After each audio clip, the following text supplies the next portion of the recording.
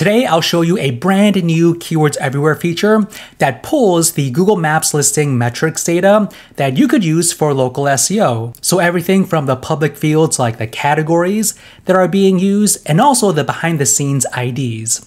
Now, having this information is great because you could easily audit your own Google Maps listings and also do a competitive analysis for nearby rivals. You could also use the IDs for API-driven tasks such as bulk updates, review scraping, or automated reporting.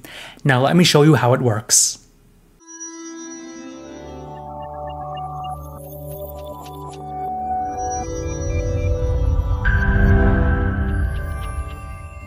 First, make sure you have the Keywords Everywhere browser add-on installed and turned on.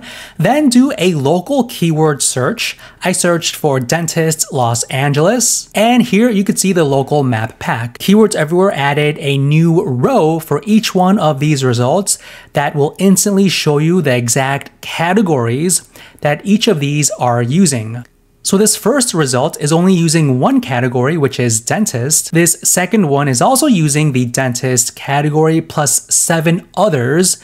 Now, if you hover over this icon, you could view the specific categories that are being used, and the same goes for this third one and fourth one. Now, this is great information to have because if you want the potential to rank for dentist Los Angeles, you'll definitely be wanting to use similar categories as these top ranking places. Now, if you click on this copy icon, you can paste it elsewhere to take a look at more closely. Aside from just viewing the categories, you could also copy all and export all of the Google Maps listing metrics data for each of these results. So if I click on copy all and paste it here, I could view the 10 specific listing metrics data for this location. So we could view the exact title that's being used, the address, categories, the specific coordinates, the rating, number of reviews, the knowledge graph ID, which is an internal Google knowledge graph identifier for the entity, the place ID, which is Google Maps stable place identifier used in Maps APIs to reference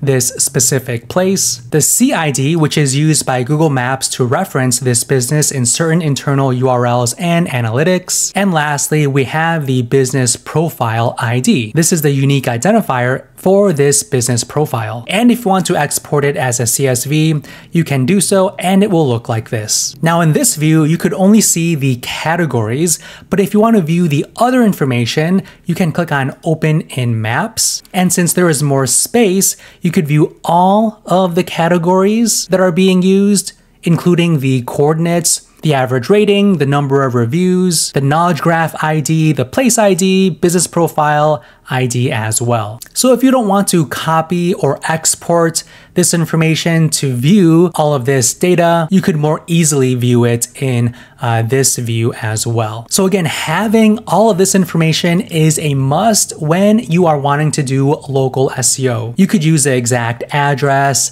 the coordinates and categories in your schema local business markup on your website for improved matching between your website and your Google listing, which could increase the chance of rich results and accurate knowledge panel display. And when it comes to NAP optimization, you can check to make sure your title, address, and your phone number is consistent across directories and citations. Having this consistency can reduce confusion for Google and users, which could improve your local ranking and trust. So go ahead and try this new feature out. If you enjoyed this video, smash that like button and feel free to check out any other videos on the screen right now. Thank you, and we will see you in the next one.